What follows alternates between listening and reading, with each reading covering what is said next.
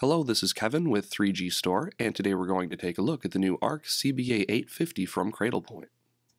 Diving right into the box and seeing what's included, the first thing you get is a user guide that goes through all of the connections, as well as a warranty manual. On the side of the package, you're provided with the power supply, so this is your AC power, but the Cradlepoint is also PoE capable.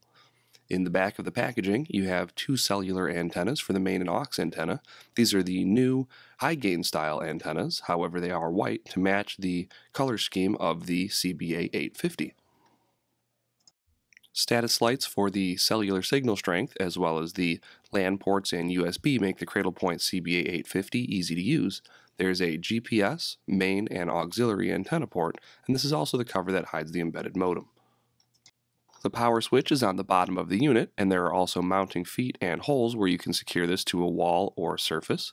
The input for the AC adapter, as well as two LAN ports and the console port for your out-of-band management, and there's also the input for PoE. Pulling out the embedded modem, this is where you have your dual SIM slots. There's a primary slot for the first connected, and then you have a redundant slot for a second carrier, since this is a multi-carrier modem.